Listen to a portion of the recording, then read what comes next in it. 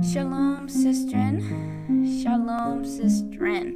And welcome to another Lioness Liberty lesson. Thank you for joining me today.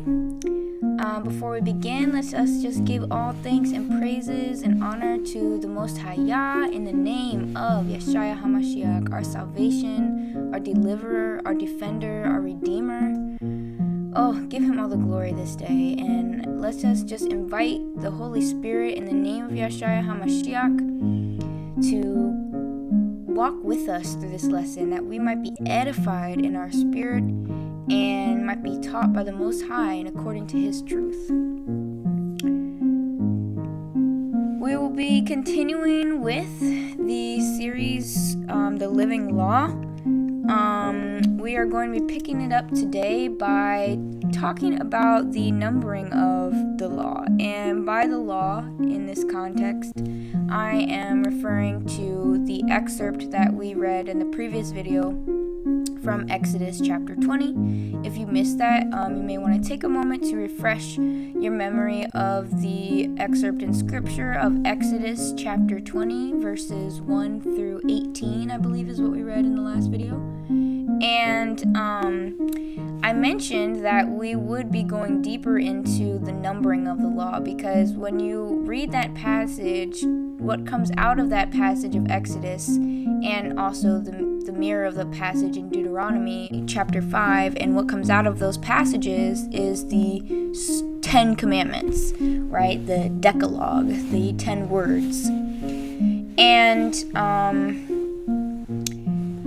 there are different religious institutions and that divide the law in different ways. And by that I mean they take that passage, and in order to make them into 10 concise commandments, they have removed some, they have broken some apart, and we'll be analyzing the ordering and the numbering of the 10 commandments as done and as supported by the religious institutions of the modern day Jewish,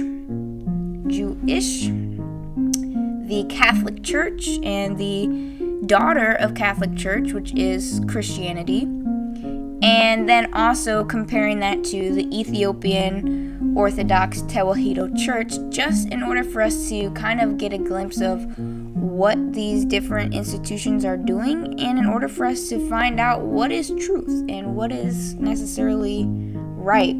And we're comparing all of this to each other, but at the end of the day, we're ultimately trying to hold this up to the mirror of Scripture and seeing if it holds to be true. Religious institutions tend to take the law of the Most High and intermix it with the traditions of man and the traditions of and beliefs that they would like to promote on their congregation. So it's important for us to just analyze these things rather than follow any of it blindly. And also, it's important for us to seek the truth according to the Scripture of the Most High.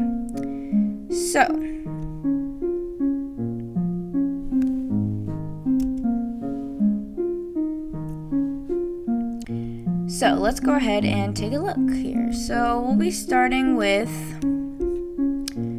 Judaism, looking at these 10 commandments. So these should sound pretty familiar, right? 1, I am the Lord thy God who brought you out of the land of Egypt, out of the house of bondage. That is what they count as the first commandment. Number 2, thou shalt have no other gods before me. Number 3, thou shalt not take the name of the Lord thy God in vain. Number 4, remember the Sabbath day to keep it holy. Number 5, honor thy father and mother. Number 6, thou shalt not murder. Number 7, thou shalt not commit adultery. Number 8, thou shalt not steal. Number 9, thou shalt not bear false witness against thy neighbor. And 10, thou shalt not covet anything that belongs to thy neighbor. And then and let me say here, this is coming from the Jewish Virtual Library. I will put these links in the description. And then this scripture is coming from chadbag.org. And it is pretty much giving you the same numbering as you would see in this one, but I just thought this one was a little bit more concise and easy to see.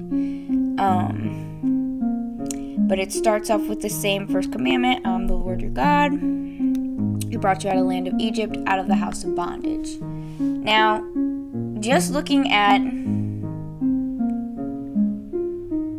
these 10 commandments, all of them have an instruction, right? You shall ... You shall ... Instructions for how to live, right? But the first commandment, according to the modern Jewish, say that the first commandment is, I am the Lord your God who brought you out of the land of Egypt, out of the house of bondage. That is a statement, but it's not necessarily an instruction or a command. It's just a fact. So, just interesting. Now, we'll be comparing this, so keep that in mind as we now look at the Catholics' ordering or numbering of the 10 Commandments, or the law. So this is coming out of the Catechism of the Catholic Church, or a version of the Catechism. Hold on, I can actually tell you what this is. Okay, it is the 2nd edition, revised in accordance with the official Latin text promulgated by Pope John Paul II. So just so you know I don't know if there's different, like how many versions of the Catechism there are, but this is the version we are reading from, just for the sake of this comparison. So the interesting thing about this excerpt from this Catechism is that they hold up the scriptures of the 10 Commandments in these two columns. So in this first column, they're showing you the scriptures coming out of Exodus chapter 20, and then the mirror of those verses in Deuteronomy chapter 5. And then they're giving you the commandments that come out of that scripture according to the Catholic Church. So this is where it gets interesting. So the first commandment that they get is very similar to the one that we saw. Sorry that this is blurry. I'm not sure why it is so blurry, but I will put the link for this in the description box so you can look at it in a clear version. But it says, I am the Lord your God. You shall have no strange gods before me. You shall not have strange gods before me. And this is the first commandment. It's similar to the first commandment according to the Jewish institution. However, it's a bit different. It does have a command in it, right? It's not just the Lord who brought you out of Egypt, but you shall not have strange gods before me, because I am the Lord who brought you out of Egypt. But notice how in this first commandment, according to the Catholics, they drop off the part about him being the Yah who brings you out of Egypt, the one who brings you out of bondage. They drop that and just say, I am the Lord. You shall have no gods, strange gods before me. Then they jump to number 2. And they say, you shall not take the name of the Lord your God in vain. But let's pause here for a moment, because as you can see, there's all this scripture, right? All of this other scripture that they are not really touching on. Or maybe they're trying to say all of this is going to this first commandment. But I mean, what's this space down here? If it's all going to this first commandment, I don't really understand what this space is. But yeah, maybe that's what it is. Because it says, you shall have no other gods before me, right? So that's where they're getting, you shall not have strange gods before me. But it's not just, you shall have no other gods before me, according to Scripture. It's also that you shall not make for yourself any graven images, any idols, any images that you worship in substitute of Yah. And when we look at the Jewish 10 Commandments, they have this incorporated into the commandments. You shall have no other gods before me, But also, you shall not make for yourself a graven image, right? No idols. Same here. Actually, this one does take off the idols. According to Jewish Virtual Library, they do not have the idols on this one.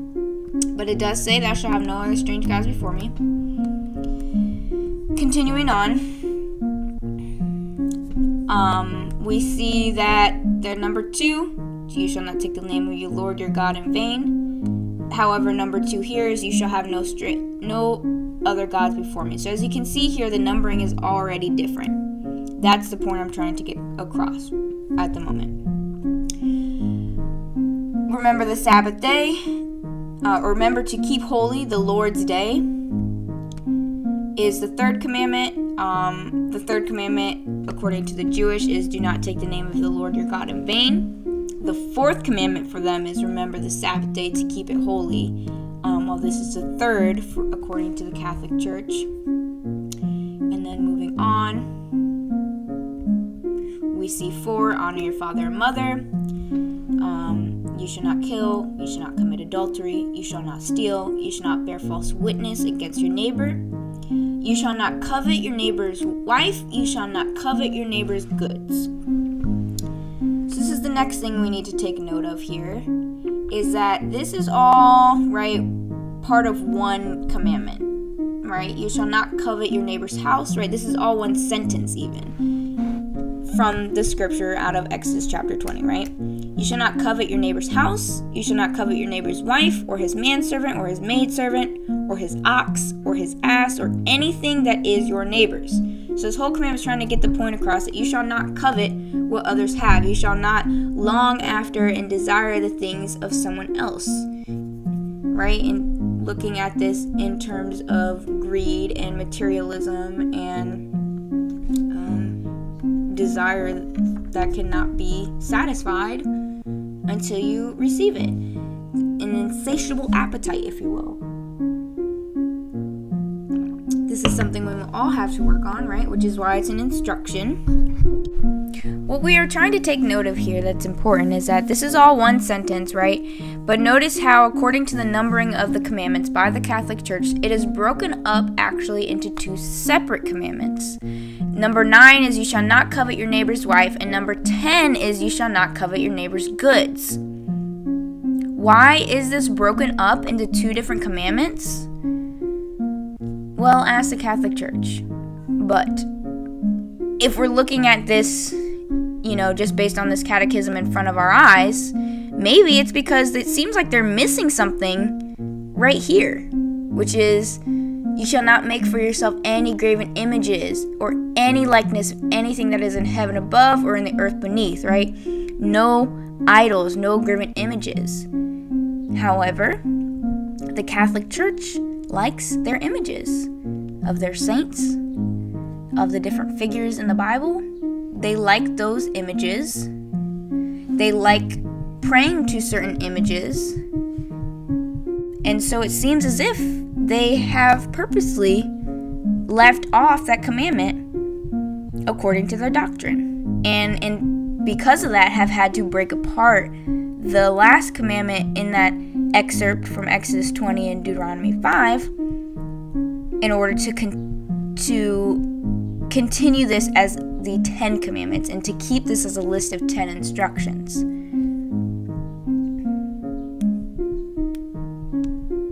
Now, this is the 10 commandments from the Ethiopian Orthodox Tewahedo Church. I honestly could not find a source, a better source than this. This is a lesson plan from a specific church compiled by this person, Kesis Solomon Mulugeta, but I tried to find more official sources for the 10 commandments coming from the Jewish church as well as the Catholic Church. I did want to find, those commandments right out of the catechism since that's their official doctrine. But for the Ethiopian Orthodox Tewahedo Church, I really couldn't find an official document, and the ones that I could find weren't in English.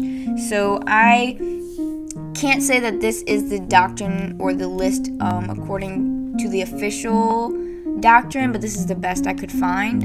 And if they're teaching this to their children, I assume that this is what they're teaching to the congregation as a standard.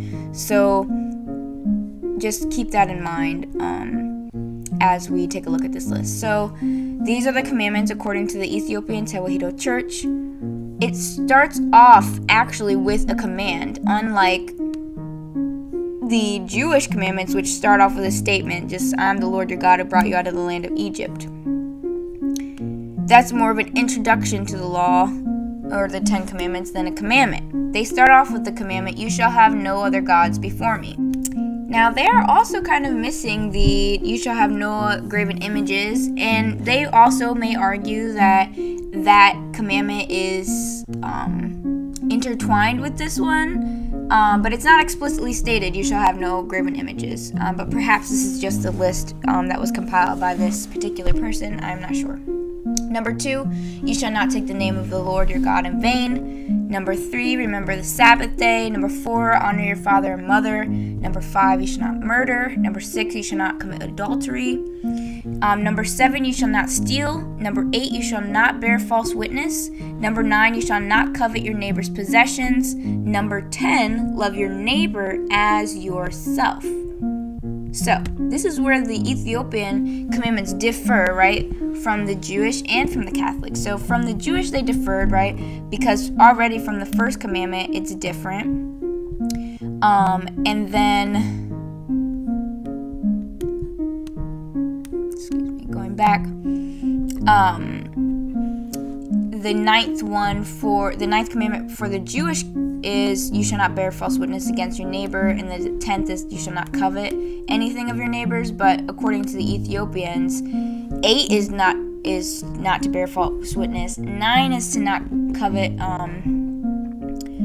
It says cover, but I think it meant covet your neighbor's possessions. And number 10 is love your neighbor as yourself. So this is a commandment that isn't present in either the Jewish or the Catholic 10 commandments.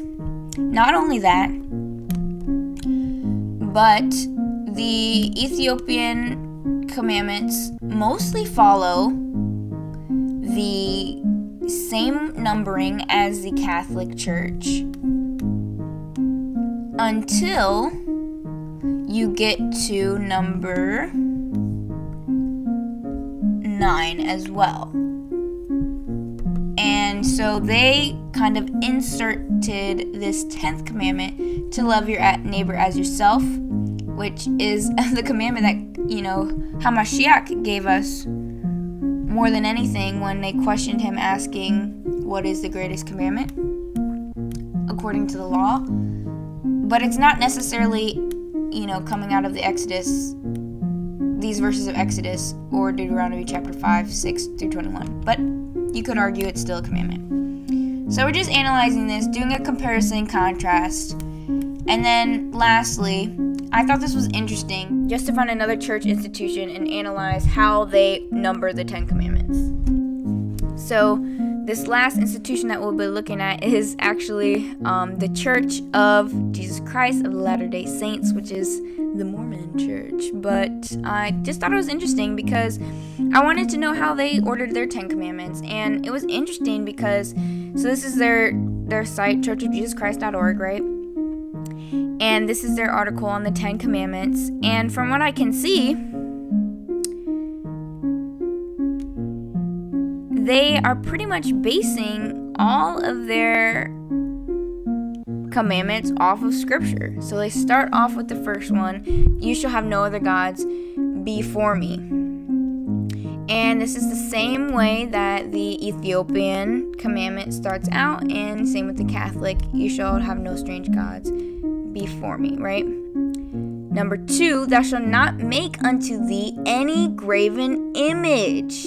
They actually include this commandment, similar to the Jewish commandments, which just continue on their second by saying, you shall have no other gods before me, and you shall not make for yourself any graven image, right?